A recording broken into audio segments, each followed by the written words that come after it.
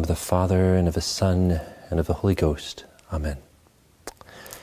As we begin these 15 minutes of meditation upon the mystery of our Lord's ascension into heaven on this first Saturday, let's pause, as always, for some time of silence to lay aside all other worries and considerations and focus right now simply upon the living presence of Our Lady and her Immaculate Heart and our Lord and His Sacred Heart. Ascendentem in caelum, ita veniet, Alleluia,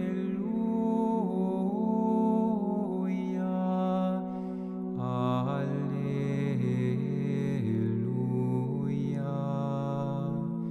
Alleluia.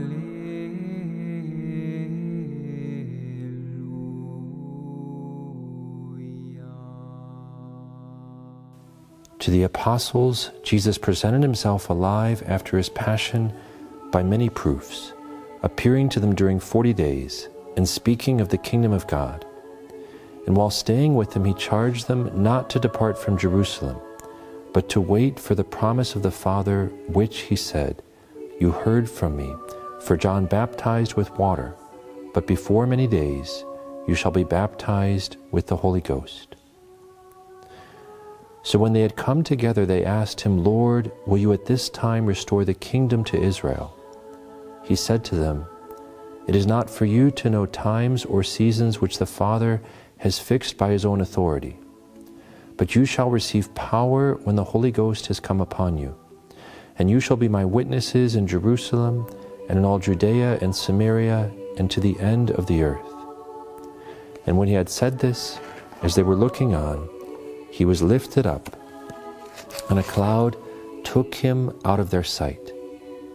And while they were still gazing into heaven as he went, behold, two men stood by them in white robes, and said, "Men of Galilee, why do you stand looking into heaven?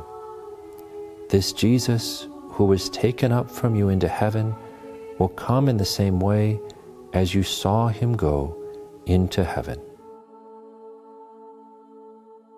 Our Lord turns the gazes of the apostles towards heaven, towards their true home.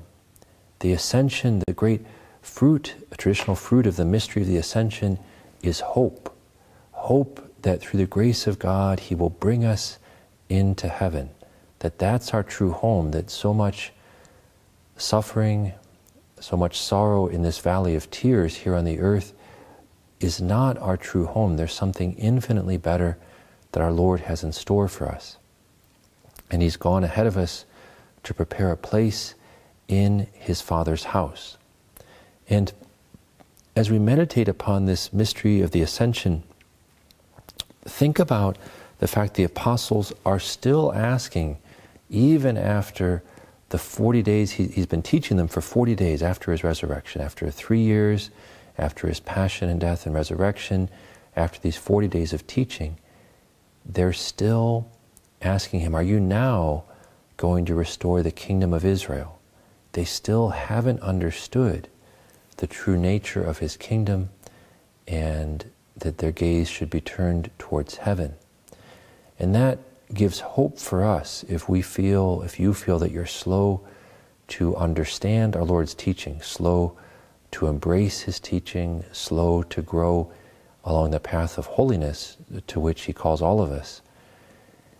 Then follow the advice, follow the example that the apostles give, because right after He ascends into heaven, what do the apostles do? They return to Jerusalem from the mount called Olivet, which is near Jerusalem, a Sabbath day's journey away. And when they had entered, they went up to the upper room where they were staying, Peter and John and James and Andrew, Philip and Thomas, Bartholomew and Matthew, James the son of Alphaeus, and Simon the Zealot, and Judas the son of James. And all these with one accord devoted themselves to prayer together with the women and Mary, the mother of Jesus, and with his brethren. They spend the 9 days between our Lord's Ascension and Pentecost in the upper room, praying with the Virgin Mary and with some of the other disciples, but above all, with the Virgin Mary. That is what every weak disciple, just as the apostles were weak disciples, slow to understand, just as you and I are weak disciples, so much in need of God's grace, that's what is needed, is that time of prayer with the Virgin Mary. And so, pause a few moments now to become aware of the presence of the Virgin Mary, who wishes to guide you, not just today, but in all of your prayer. Speak to her about how much you need her help, how much you don't know how to pray, how much you don't know how to follow her Son, and ask her, speak to her in a very simple language, as St. Alphonsus Liguori encourages us to, as your good mother. Speak to her about your weaknesses, and especially about your desire to have her guide you in everything, especially in prayer.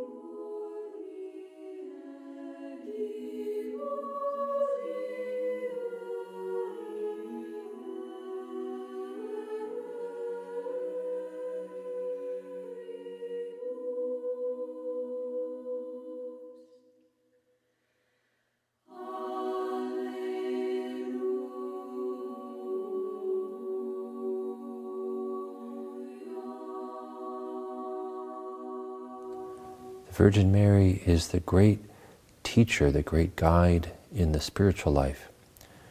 And so let's look more closely at some of the great mysteries that took place in her Immaculate Heart at this moment. How would she have lived the moment of the Ascension, those moments after the Ascension? Surely her eager, her urgent, her ardent desire and hope would have been to join her Son in heaven. She would have longed for that day, not because she was not willing to suffer on the earth. She was, and she knew how necessary her motherly presence still was for the apostles, who she saw were still so weak, and so she was willing to suffer whatever her Son wanted her to suffer still on the earth. And she knew he was infinitely close to her now, never would be separated from her in faith. He was always invisibly present. And yet, because of the ardor of her love for her Son, for her Lord and her God, she longed for the day when she would be reunited with him fully, also with her glorified body, in the splendor and the glory of heaven. Among true friends, or among a mother and a son, or spouses, when there's a deep, true love, you want that, you always want more, and that friendship to blossom evermore. And so Our Lady, above all, had her gaze turned towards what awaited her in heaven. She knew her Son's promises, for example, the promise to prepare a place in his Father's house. And so let's take a few moments in silence to contemplate the attitude of Our Lady's heart, and to ask her to grant us some share of that ardent longing for heaven. Viri Galilei,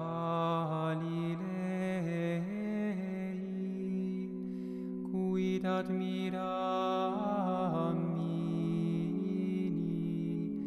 aspicientes in celum,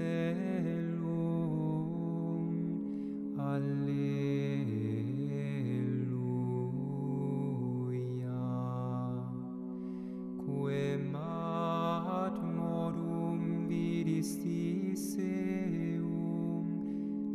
ascendentem in celum, ita veniet. Alleluia,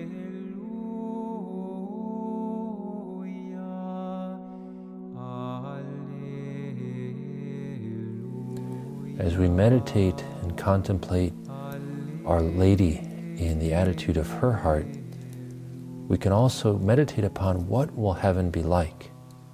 What is it that awaits if we cooperate with Him, if we're faithful to Him? What is it that awaits us in heaven? Perhaps the best phrase was St. Paul, who said, "Eye is not seen, ear is not heard, nor is it so much as entered into the heart of man what God has prepared for those who love Him." Heaven is beyond anything that our minds can imagine. But think about the most beautiful moments in this world. Perhaps it's the moment of a family celebration when there's a tremendous joy, or perhaps it's a moment of hiking across the mountains and taking in that you enjoy hiking, and when you were hiking in the mountains, you had a day or days when you saw the earth in all of its beauty and splendor of a sunrise, of the snow-capped mountains. Or perhaps it's a moment in a game or sports, or a moment rejoicing by the ocean. The most joyful and beautiful moments of this life, where do those come from?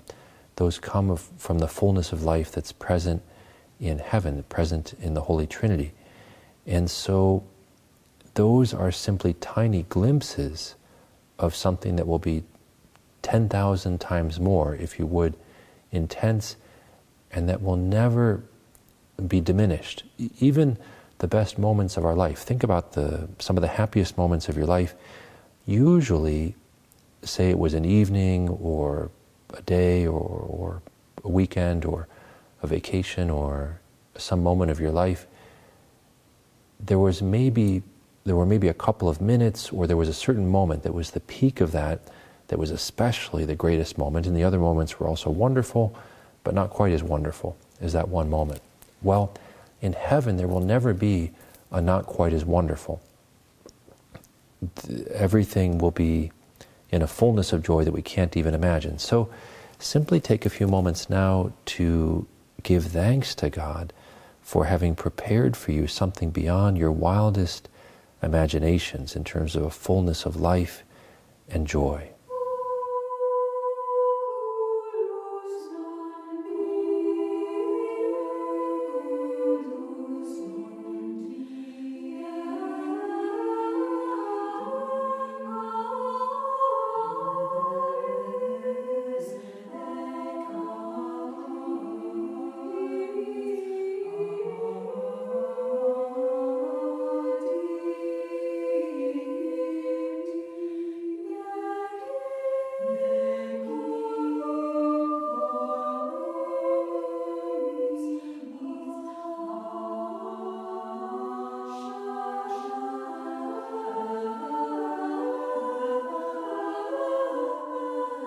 In this meditation for the step of actio, that is the step of an action, you might consider making the decision to have some conversations, or at least have one conversation with someone you love and who shares the faith, about how much you're looking forward to being with them in heaven one day.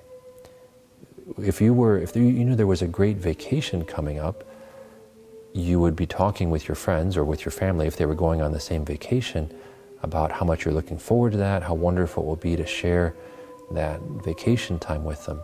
Well, how much more should we be willing to say to our friends or family, it will be so wonderful to be able to enjoy the fullness of life in heaven, which will above all be that divine friendship with our Lord, but also in terms of friendships or relationships will blossom in a way that we can't imagine, but will be much more full and full of joy than they are here on the earth. So it can help to vocalize that with a family member or friend. It will be so wonderful to be able to rejoice with you in heaven. I'm really looking forward to that. So you may wish to make that resolution. Take some moments now to ask our Lord and Our Lady if that's something that they would like you to do with members of your family or with friends.